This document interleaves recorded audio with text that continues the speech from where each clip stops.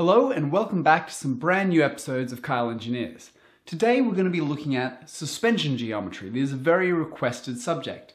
Now specifically we're going to be looking at caster, camber, kingpin inclination angle and scrub radius. Now these are all different concepts, so I'm going to split them up into 4 different videos. I'd just like to say that the website motoiq.com has some really good reads on this handling stuff. You should definitely go and check that out after here. I didn't steal all my material from there, if that's what you're asking. I do actually have a lot of experience in this area, but I really recommend it for a good solid read.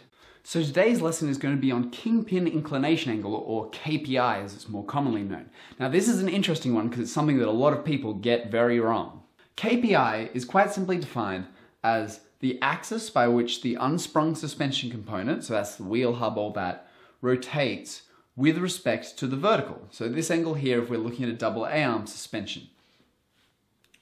Now, kingpin inclination is largely a consequence of trying to fit everything together.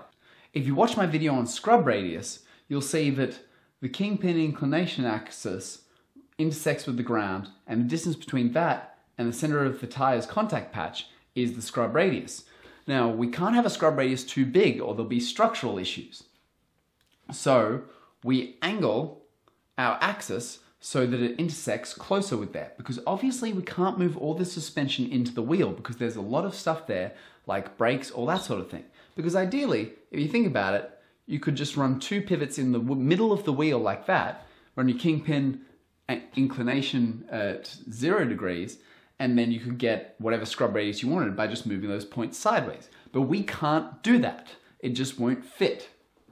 So what effect does KPI have on your handling? Well, it actually has a negative effect. It does the exact opposite of caster in terms of what camber it's producing. So as you turn your wheel will turn into the corner. It will actually wind on camber in the wrong direction if it's in this axis. And this is the way that most KPI goes, and so it's generally not beneficial from a camber point of view. However, you can balance this out using caster. So check out my other video on caster for more of that. As far as what the driver feels, KPI adds a sort of steering weight that isn't hugely affected by how hard you're turning and gives you a degree of straight line stability. Allow me to demonstrate. If we look from the side, we can see the wheel here. We have our inclination axis coming through there.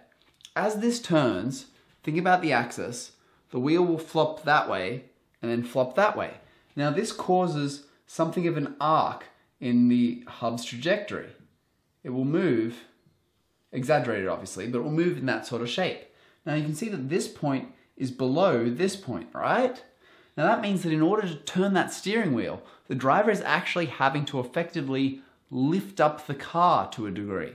Now this means the weight of the car is actually providing a degree of steering weight onto the driver. So that gives you a bit of stability there. It's kind of a constant weight like that. So that is what the driver's feeling in terms of KPI. You may also notice that I haven't put any caster on this. That's just to simplify things. But in a real car, we would have caster on there.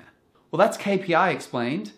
Thanks for watching. If you liked it, don't forget to like, comment, and subscribe, and check out the other videos in the mini-series. And hopefully, see you next time.